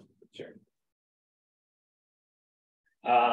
Okay, I'm going to talk about the Python package we have developed that creates alias nodes for heavily connected node SBML models. It's called a single alias node creator. First, let's define what's the problem here. The problem here is that when it comes to drawing the network of reactions for an SBML model, usually we face a problem like this when we have a node which is connected to a bunch of other nodes, and it doesn't allow us to get a good and beautiful figure of that network of reactions. We call that node a heavily connected node. And The problem is no matter where you put such a node in your network of reactions, you're not going to get a good output and a beautiful layout for your network of reactions.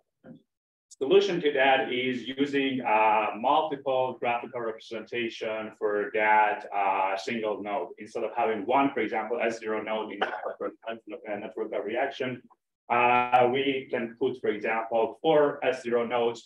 And you can see that the only difference between these two diagrams is that instead of that one S0, we have here 4 S0s, each of which participate in a group of reactions. And it is obvious that we are going to get a very better figure of that network of reactions. So when it comes to SBML models, we needed to apply such a thing into that. Unfortunately, with the layout package of SBML, something like that is supported because we can have more than one graphical object for one model entity. Like, for example, for one species, we can have multiple species glyphs, all of them referring to that species in that SBML model. The only thing that we needed here was a Python package that reads an SBML model and figure out if there is such a node that is heavily connected in that SBML model. And then it creates some other graphical objects for that, more than one graphical object for that. And that would solve our problem. So we developed a very simple Python package that firstly reads an SBML model. Then it checks if there is a heavily connected node in that SBML model. And this stage is with the help of the user. The user should specify some criteria for the heavily connected node. For example, the user can say how many nodes can be, the maximum number of the node that can be connected to a node. And for example, in this line, the user is saying that, okay, we are not going to have more than 4 nodes connecting to another node. Other than that, this package will create a new alias node for that network. Or the user can specify some specific nodes. For example, the S1 can only have 4 nodes connected into that, and the S2 can have only 3 nodes connected into that. And finally, the user can get an output of that SBML model. This is an open source project, and source code is available on GitHub, and it is also installable through PyPI. And thank you for Herbert that came up with the idea of this project at the beginning and helping me with that. And we should resolve it. Quick question, does it update the layout information, or do you have to later on create a position? If there is a layout information available in the SBML model, it makes use of that. If there is not any layout or other information into that, adds that information using another package, SBMLDiagrams, which Jim talked about today. One question there. In your first example, you had first you had this ball network, right? And then you had 4 separate networks. Would your layout algorithms have those 4 so nicely placed side by side because they were disconnected? You're talking about this? Yeah, exactly. From the before to the after, can your layout algorithm create that? Oh, no, there's no such algorithm. I only to show. Yeah, no. If you create a new node, for example, if you create 4 S0s, they are going to be placed here, and you need another algorithm to find the location for them. This I just did manually. I mean, we're still struggling with the layout. I mean, SBMLDiagrams doesn't do a good job at all at the moment, but that's a better one. Oh, yeah. So some sort of auto layout you can imagine would get you part of the way from before to after, right? Yeah. So your thing would be the first step, and then you do a new auto layout that would do the next step. A lot of some layouts will just throw these 4 to infinity. Yeah. Right? Yeah. But GraphViz will keep them together. Okay. Actually. So, yeah, we can have subgraphs. Yeah. Yeah. GraphViz. GraphViz probably. And we've also got Anastasia's original layout one too, which is a good one. Yeah, no, still works quite well. Okay. All right, thanks so much. I think Bart's up next. Yeah.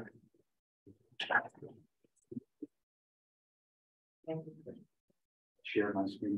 Yeah, absolutely. Sure. We'll eventually.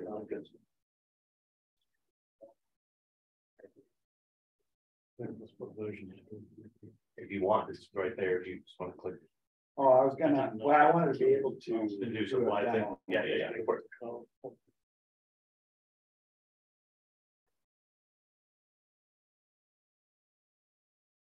All right, I'm here to talk about a little app we've been working on called Make SBML. Which will be, Sorry. There. No, it's actually the version you're sharing. okay. Go ahead. It's a web app for converting SBML to antimony and vice versa. It's sort of a part of a broader initiative. We're trying to bring a lot of our tools to the web, making them web apps and work within the browser, make it easier for the users. So basically, this app will easily convert antimony models to SBML and vice versa. And antimony, if you're unfamiliar with, is a more easy to use, human readable modeling language, and it easily converts to and from systems, biology, markup language there. And so Make SBML will now allow you to quickly edit models and convert them and go back and forth. And as a reminder, it's a JavaScript-based client-side processing, so there's no extra server or energy or server-side processing needed. And our site is here. How did you get it to work with antimony? I'm prompting you, that's all. Oh, well, all right. How it works with antimony? No, how did you do it? How did you get antimony onto the web? So this, what do you do? You're going to describe it. Oh, yeah. Okay. Oh, yeah, sorry. The background, and basically how it's generated, because it is a JavaScript HTML application, is we took inspiration from one of our previous ports for libSBML.js, which is a JavaScript port of the full libSBML. But we wanted something a little simpler, and antimony has a few easier hooks into it. So I made a JavaScript port of libantimony, libantimony.js, and both these technologies use in scripting to port the C++ over to a JavaScript file or a WebAssembly philosophy. And this is the basic idea. And let me just go to a live. So the basic idea is if the libSBML community update libSBML, you just have to run the scripting, you generate a new version. Yeah. If you get the word. All right, you see this here? Yep. Okay. So again, here's a simple antimony over here, and then it generates this. But let's start with the actual. And then we can go backwards. And we'll pick like this particular biological. And this is the gold reader calcium. And then it generates the libantimony version of it over here. And so you can read it, take a look at it, make adjustments to the equations if you want. And then, of course, change it back. So like this trivial one, change the initial method. And then later we'll just go and see if you can find it. Of course, I don't know if I can find it quickly. Another feature is the find button. Yeah. Yeah, It's probably might be able to find it. Yeah. So we'll change it. And so we can, of course, little buttons to save the files or copy to clipboard. And this is all available at the SBio.git bio make SB. All right. Nice. Question. Oh. First, thank you for Yeah.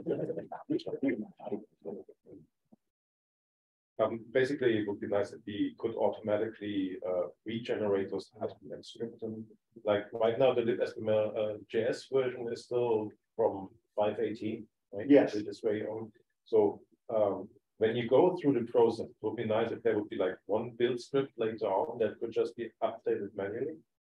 Yes. So say, well, libSBML 5.19 rather than 18. And right now you have all this information put down in a text document that you can read and then follow, but it's not executable as it were. Yes. So it would be nice if that I project agree, could be yes. executable, then we could test it automatically. Yeah. You know, does this new version of libSBML still work with everything or not? Because otherwise somebody would have to read the text document and go and follow the steps to make sure that it still works. Yeah, I would be more than interested. Herbert thinks we have time for that. Because it's we have a community request already. Just because he wants the whole thing automated, so it just generates the runtime script and generates the. I know that Kyle had worked a fair amount to get it sort of there. But the problem was in Scriptum is really rapidly changing, though I think it's starting to stabilize, but there's a bunch of errors when I tried to do it with libSBML 5.19. But maybe if it's together in the hackathon. That's a good one of them. But yeah, that'd be great. So I can't help but bring up that when you go from SBML to antimony, you strip out the annotation. No, a lot of them are still there. Some of them aren't, but most of them. Particular one doesn't. It does, Yeah. It does at the bottom here. There you go. I see. Now, I'm not sure if it's 100%. Lucian would be better on that. Right. But there's none of the notes make it through. So like all the there's a biomodel, there's a big old text description of what it is, and that gets lost right now. But apparently Lucian has plans. I've been given plans, but Update actually, so you can add in the description and paper. The description will be kind of awkward, but it's possible. The only other thing question I just had a thought, if there are any packages inside the SBML, you convert to antimony and then you go back to the SBML, presumably. Some of the packages say antimony is compatible with FVC and Distrib. And comp obviously. So it doesn't have layout and render. Layout and render would merge. I could another option is to merge them, right? I could instead of just converting a new one, I could say like I have a new thing and then try to merge it together. It's a little complicated, but it would save you keep all the layout and render stuff. It'd be a possibility that sort of thing. So,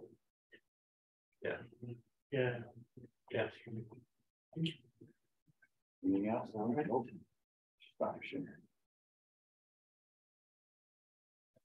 Very nice. All right. Hello. All right. Are you sharing from here? Yeah. All right. Let me share screen again. All right. There you go. Okay. I'm Harvey. I'm from UCL, University College London, and I'm going to be talking about a project funded by the Cadley Foundation. Use mouse there. The aim of this project is to develop a set of tools, standards, and educational materials to enable multi-scale models of neuronal cells. So here's an example of something that we want to end up building. It's partially modeled by NeuroML and partially by SBML.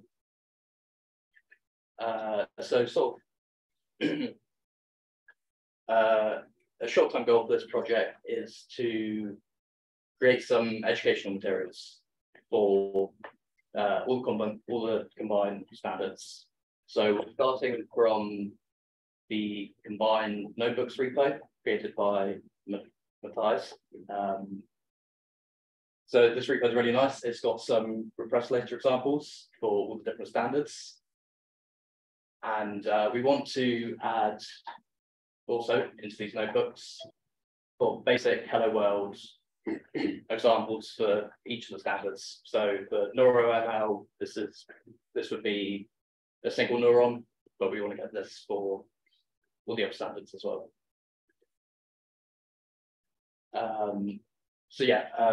These notebooks are really good. You can have markup, you can have diagrams, equations, code. So they're really good at educational resource to sort of build on. And if anyone wants to contribute, I've got the link to the repo up there. And sort of a longer term goal for making these multi-scale models is to improve the interoperability between lib SBML, lib SedML, and lib NeuroML. So one thing we want to do is we want to be able to load models from SBML and NeuroML, and then execute them in SedML. So we want to develop all this with best software practices. I mean, it's full documentation, testing pipelines, and then we want to make a notebook or multiple notebooks demonstrating these new capabilities. That's all from me. Thank you. All right, thanks so much.